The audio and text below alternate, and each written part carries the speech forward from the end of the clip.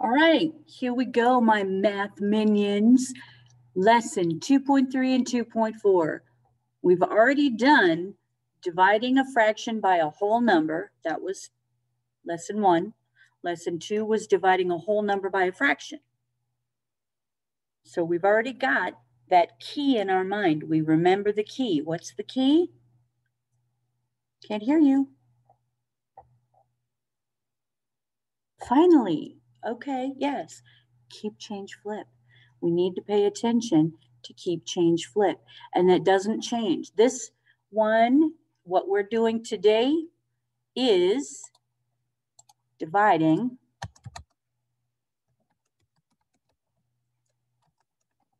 fractions by fractions, okay?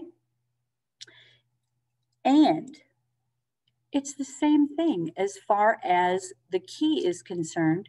We're still doing a keep, change, flip. So I'm going to draw up here our key like I always do.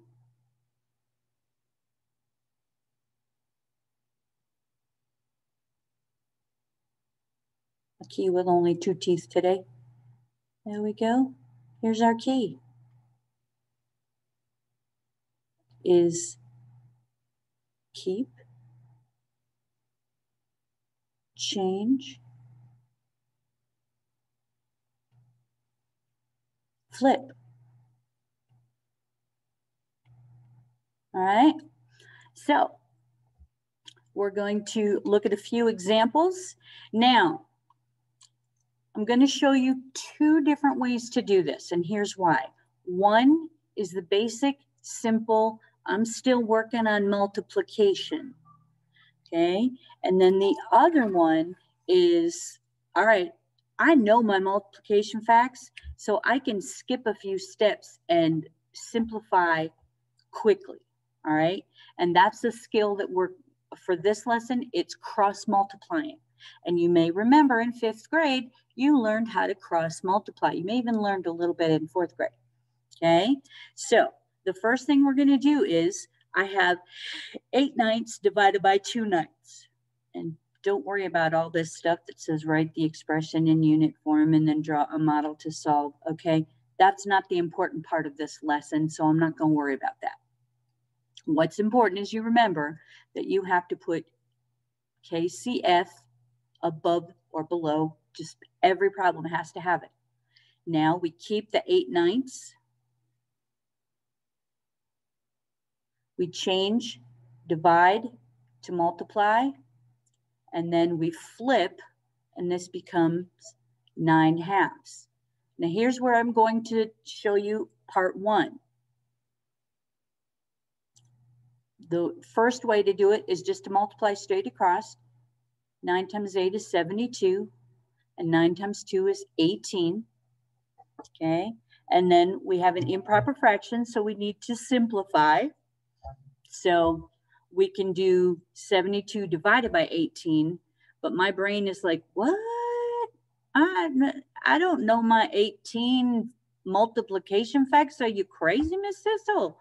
You said through 10. Well, here's the good thing. Both of these can be divided by 9. That's within the 10 that I said you had to have memorized. So 72 divided by 9 is 8, and 18 divided by 9 is 2, and now you can do that one in your head. 8 divided by 2 is 4. So that's our answer. Now the other way to do this, I'm going to change colors, is we have 8/9 times 9/2. And now look at this. 9s are diagonal from each other. So I can just say, okay, 9 divided by 9 is 1, and 9 divided by 9 is 1. I cross-canceled those. I can also do it here, because 2 divided by 2 is 1, and 8 divided by 2, because we have to do the same number, is 4. So now I've got 4 over 1 times 1 over 1. Well, that's the same thing as 4 times 1, which is 4. Okay? So if cross-canceling, your brain goes, I have no idea what you just did. Don't worry about it. If this makes sense, how to do this one, then do it this way. You'll still get the right answer. It just takes you like one step more. It's not a big deal. Okay? So let's move on. Example 2 says 9/12 divided by 3/12. Keep, change, flip. So 9/12 we keep. Change becomes multiply, and then flip 12/3. Multiply straight across, we get 108 and 36. And again, I don't know my 36 times tables, so I'm going to say, well, both of them can be divided by, well, 12, I know, because I just did 12 over there. 12 and 12, that gives me 9/3. I can do that one in my head, right? So that becomes 3, because 9 divided by 3 is 3. And I don't know if you've noticed this pattern yet, okay? But if we cross-canceled those, my answer is 9/3, right? 9 and 3, because we got rid of those 12s by dividing by 12. So if you see that pattern, you can just start with 9/3. You're like, oh, get rid of that. Now we go to 9/3, and that's 3, okay? Again, if your brain goes, what? Don't freak out, don't panic. Do what makes sense. And eventually you're going to see the pattern and your brain will then grab a hold of it, all right? Don't panic. Everybody's brains process things at different speeds. So remember, your brain's not done until you're like 25, 26. Don't worry about it. All right, example 3. We've got 7/9 divided by 3/9. Oh my goodness, let's make that a little smaller, please.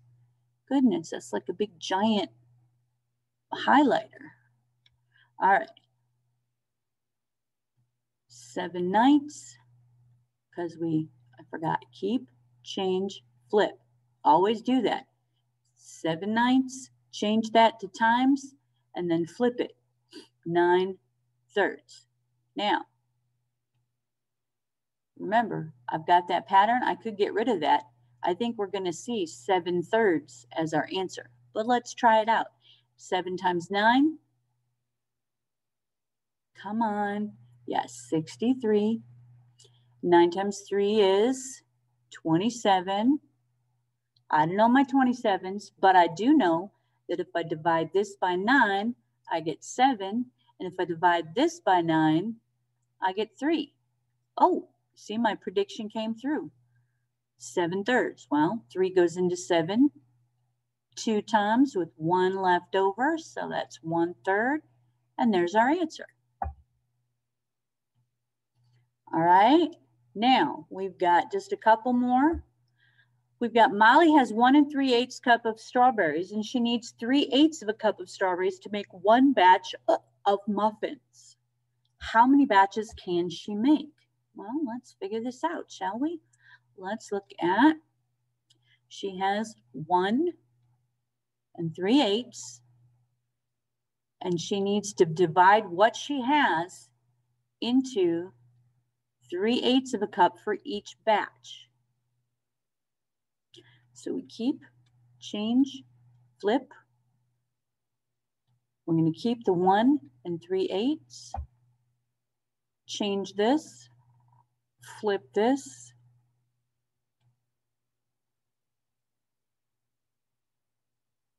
Uh-oh, I missed a step. I know, you're like, wait, what? Yes, Miss Sissel forgot to tell you. Before we KCF, we have to change things. We have to make this an improper fraction.